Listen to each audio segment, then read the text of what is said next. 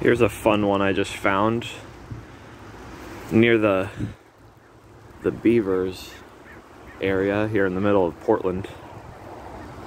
This is the cluster rose, called so because their fruit is born in little clusters like this, and if you look closely you can see they almost look like a little upside down pear.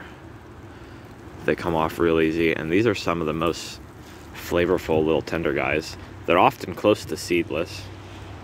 Not the best images I'm finding here, but there we go. Close to seedless. Very tender fleshed and tasty. Good for tea. Good for making jams and jellies. I'm gonna eat that one. Nice snack. Native wild rose of the Pacific Northwest. And this one's doing happy, so glad to see that.